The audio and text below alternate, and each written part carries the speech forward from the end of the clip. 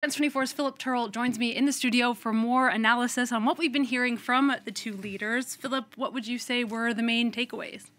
Well, I think the main takeaway was solidarity between the United States and France and the rest of Europe face to face with the aggression in Ukraine. Both leaders talking about that in their speeches. Emmanuel Macron speaking for much longer than Joe Biden, but saying that the people of Ukraine had shown remarkable courage and that France will continue its backing for as long as it will take. The security and stability of Europe depends on it.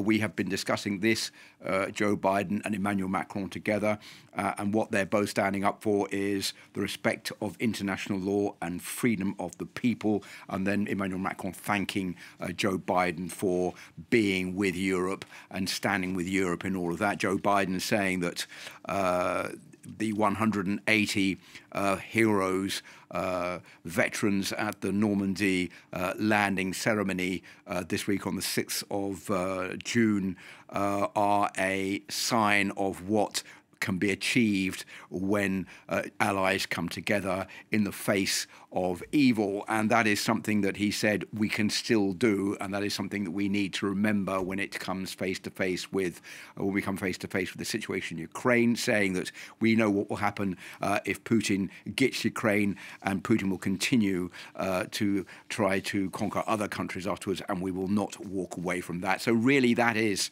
the key message being put forward by those two leaders, standing side by side, face to face, determined in what they say is their resolution together to make sure that Ukraine wins the war against the Russians.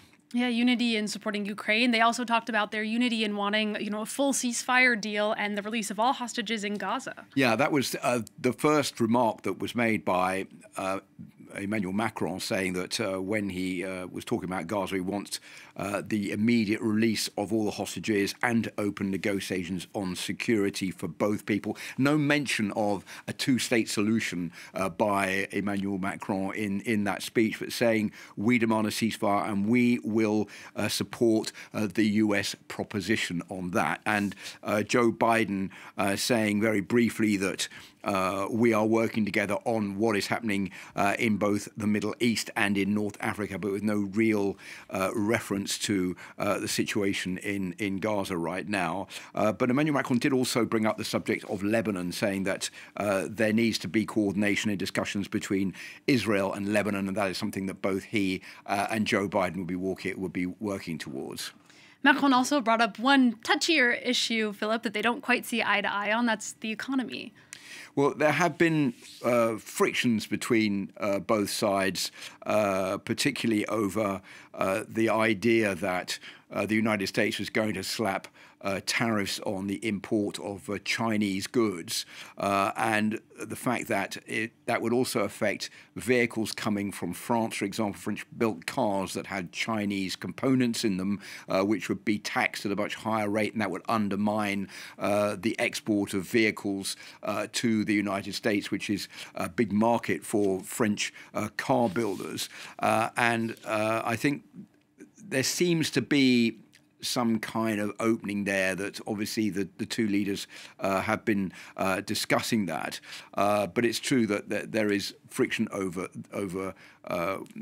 imports and tariffs. There is also friction over what is happening in the South Pacific, for example. And also the two leaders don't see eye to eye, going back to Ukraine, on the idea that France has been putting forward of sending troops to Ukraine, French troops, to help train Ukrainian forces. That has been pretty coldly received by Washington. So I think there's a notion in the United States that Emmanuel Macron is a young and dynamic leader and coming up with ideas, whereas Joe Biden is someone who is much more reflective, much more posed, and someone who won't speak up until he's absolutely sure about what he's going to do, which is completely the opposite of Emmanuel Macron. But I think what we've seen in this press conference, what we've seen not only just now, but also earlier today in the visit of the Champs-Élysées and the Arc de Triomphe by two leaders in front of the Tomb of the Unknown Soldier, is this great solidarity between France and the United States, something I think both countries, both leaders, are very keen to show, particularly when they know they are face to face with a Russian aggression and the threat of a new war in Europe.